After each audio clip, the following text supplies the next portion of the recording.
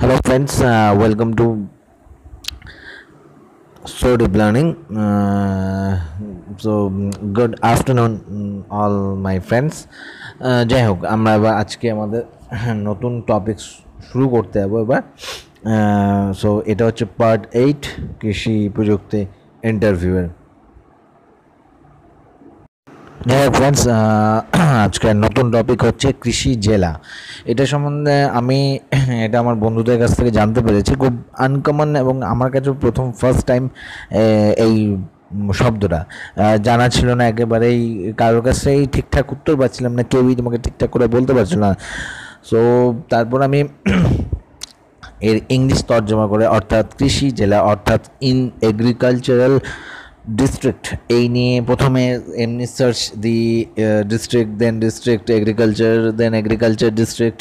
তারপর মাথায় খেয়াল আসলো যে ওকে দেন আমার এবার এগ্রিকালচারাল ডিস্ট্রিক্ট এই নামে সার্চ দিয়ে দেখলাম, হ্যাঁ তখন রেজাল্ট বেরোলো এবং সেখান থেকে আমি কিছুটা জানতে পেরেছি, সেইটুকুই তোমাদের বলতে পারি। যেটা হচ্ছে এগ্রিকালচার ডিস্ট্রিক্ট হচ্ছে ওয়ান টাইপ অফ প্ল্যান, এটা একটা যোজন, একটা প্ল্যানিংয়ের নাম, কোনো এরিয়ার নামও নয়, ঠিক জায়গার নামও নয়, এটা একটা প্ল্যানের নাম, যার মাধ্যমে কি হচ্ছে কোনো একটা জেলার কোনো একটা অংশের কোনো একটা এরিয়াকে আমি কৃষিকাজের জন্য একদম বেছে নিচ্ছি এবং ওই শুধুমাত্র ওই এরিয়ায় এগ্রিকালচারটাকে এমন একটা পর্যায়ে নিয়ে যাওয়া হবে যাতে ওটা ওই এরিয়ার, ওই জায়গার, ওই এলাকার একটা আর্থিক উন্নতির উপায় হয়ে দাঁড়ায়। এটা এই যে প্ল্যানিংটা হলো, এই প্ল্যানিংটা কোনোভাবেই কিন্তু সরকারি কোনো মারফত হবে না। যদি কোনো সরকার মারফত হয়ে যায় তাহলে এটা এগ্রিকালচারাল ডিস্ট্রিক্টের বদলে কনজারভেশন ল্যান্ড নামে পরিচয় হয়ে যাবে। তার যদি সরকার এই জমির কৃষিজ দ্রব্য উৎপাদনের জন্য কোনো রকম সাহায্য করে, তাহলে এই এরিয়াটা, এই জায়গাটার নাম দাঁড়িয়ে যাবে কনজারভেশন ল্যান্ড। কিন্তু এই ক্ষেত্রে কোনো জমির মালিক, নিজের কোনো ল্যান্ড ওনার তার জমিটাকে কৃষিকাজের জন্য ব্যবহার করলো এবং তার ফলস্বরূপ ওই এরিয়ার আর্থিক উন্নতির উপায় হিসাবে কৃষিকাজ চালু হবে। এটা শুধুমাত্র একজন ল্যান্ড ওনার বা বেসরকারি সাহায্য মারফত বা বেসরকারি কোনো একটা সংস্থা মারফতই হতে পারে। সরকার এই ক্ষেত্রে কৃষি জেলা তৈরির ক্ষেত্রে কোনো রকমভাবেই কোনো সাহায্য করে না। যদি সরকার কোনোভাবে কোনো সাহায্য করে তাহলে সেই ল্যান্ড, সেই জায়গার নাম দাঁড়িয়ে যায়, সেই এরিয়াটার নাম দাঁড়িয়ে যায় কনজারভেশন ল্যান্ড। যেহেতু বেসরকারি মারফত বা কোনো ল্যান্ড ওনার সাহায্য করলে সেটা হয়ে যাচ্ছে এগ্রিকালচারাল ডিস্ট্রিক্ট। আর কোনো সরকার যদি, যেখানে গভর্নমেন্ট যদি কৃষিকাজের উন্নতির জন্যে সাহায্য করে তাহলে তাকে বলা হবে কনজারভেশন ল্যান্ড। ওকে, সো আমরা এর পরের টপিকে আসছি, যা হচ্ছে কোয়ালিটি সিডস। আমি আসছি পরের টপিকে। এবার আমরা আসবো আমাদের পরবর্তী টপিকস, অর্থাৎ কোয়ালিটি সিডস। আমরা সবাই জানি বীজ বা সিড বলতে কি বোঝায়। এটা একটা ফার্টিলাইজড ওভিউল, যেটার মধ্যে গাছ তার ভ্রূণ অবস্থায় থাকে। এটা একটা খাদ্যের একটা ভাণ্ডারও বলা চলে, যা কিনা বীজপত্র দিয়ে ঢাকা থাকে। অর্থাৎ যদি কোনো বীজকে কোয়ালিটি সিডস হতে হয় তাহলে তার জন্য তাকে কয়েকটা বৈশিষ্ট্য রাখতে হয়, কয়েকটা ফিচার্স রাখতে হয়।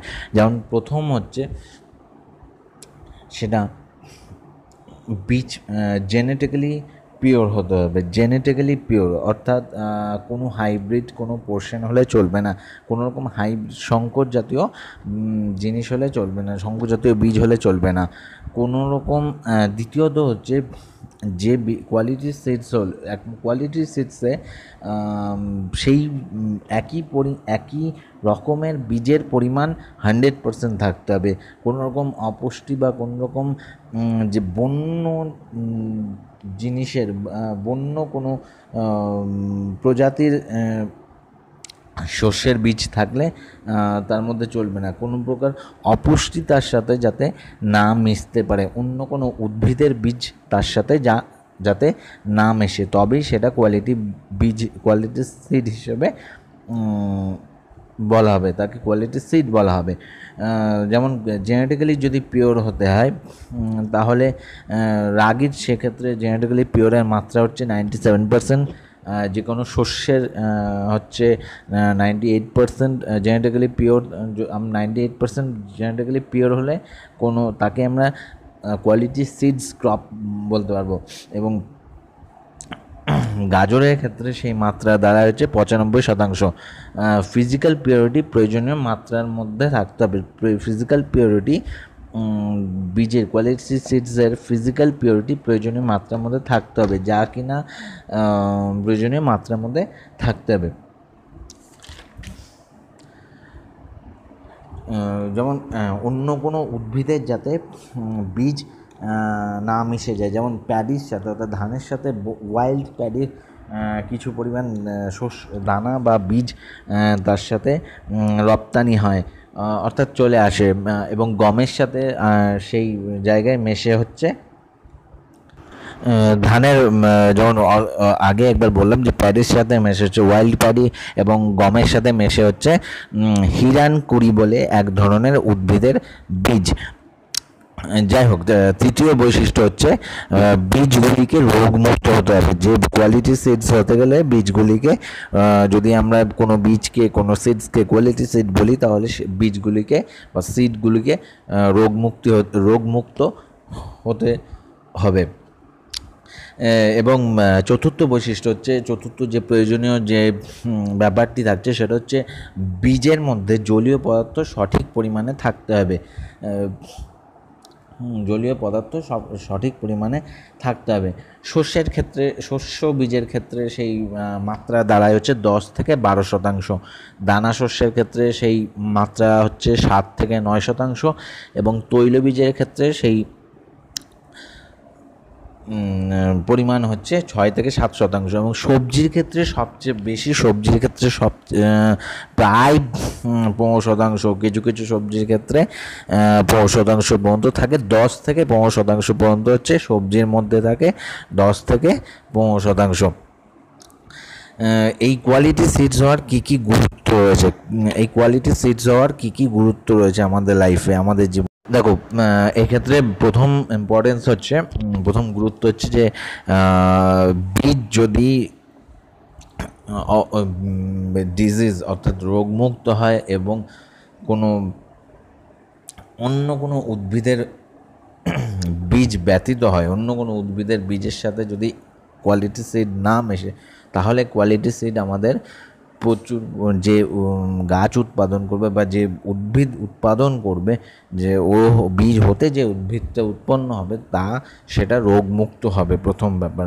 এবং দ্বিতীয়ত হচ্ছে ক্রপ প্রোডাকশন, অর্থাৎ শস্য উৎপাদনের জন্য একমাত্র প্রধান হাতিয়ার হচ্ছে আমাদের এই বীজ। সো কোয়ালিটি সিড অর্থাৎ সিডের একটা কোয়ালিটি মেনটেন করাই হচ্ছে কোয়ালিটি সিড। তো সেই ক্ষেত্রে সেই দিক দিয়েও কোয়ালিটি সিড অত্যন্ত গুরুত্বপূর্ণ। শস্য উৎপাদনের জন্য বীজ কোয়ালিটি সিডস কম পরিমাণে লাগে, এবং তাতে যে পরিমাণ আগে খরচা হতো, আগে শস্য উৎপাদন করতে যে পরিমাণ খরচা হতো তার থেকে খরচ অনেক কমে যাবে। কোয়ালিটি সিডস প্রোডাকশন করার জন্যে জায়গার অভাব রয়েছে, কিন্তু যখন শস্য উৎপাদনের খরচা কমে যাবে তখন সেই কোয়ালিটি সিডস উৎপাদনের একটা চাহিদাও বাড়বে, এবং তার সাথে সাথে কোয়ালিটি সিডস উৎপাদনের জায়গায় চাহিদাও বাড়বে, এবং সেটা যাতে আরও দ্রুততর আমরা করতে পারি, সেটার গুরুত্ব রয়েছে। যে আগে যে পরিমাণ শস্য উৎপাদন হতো তার থেকে অটোমেটিক্যালি 20 থেকে 25% উৎপাদন বৃদ্ধি পাবে। আগের থেকে 20 থেকে আগের যে পরিমাণ শস্য উৎপাদন হতো তার থেকে 20 থেকে 25% উৎপাদন বৃদ্ধি পাবে। যাই হোক, আপাতত এইটুকুই হচ্ছে কোয়ালিটি সিডস নিয়ে আলোচনা। ওয়েস্ট বেঙ্গলের যে নিজস্ব এগ্রিকালচার ওরিয়েন্টেড ওয়েবসাইট আছে সেটার নাম কি, এবং আশা করি সবাই জানে, কিন্তু এটা নাম মেনলি ওরকম করে কোনো নাম নেই। নাম হচ্ছে, ওয়েবসাইটটি হচ্ছে www.in, কিন্তু এটি ওয়েবসাইট, এটি একটা ওয়েবসাইট অবশ্যই, কিন্তু এগ্রিকালচার ওরিয়েন্টেড নয়। এই ওয়েবসাইটে একটি পোর্টাল আছে, সেটির নাম হচ্ছে এগিয়ে বাংলা। সো সেই ক্ষেত্রে আমরা বলতে পারি যে ওয়েস্ট বেঙ্গল এগ্রিকালচার ওরিয়েন্টেড ওয়েবসাইটের নাম হচ্ছে এগিয়ে বাংলা বা wv.gov.in। তাহলে বন্ধুরা, আপাতত এইখানে থাক। তোমরা ভিডিওটি অবশ্যই দেখো, এবং যদি কোনো প্রশ্ন থাকে এই বিষয়ে অবশ্যই সেটা কমেন্ট বক্সে কমেন্ট করবে, এবং like, share, comment and subscribe this channel. ভিডিওটি অবশ্যই দেখো, আশা করি ভালো লাগবে। So good bye.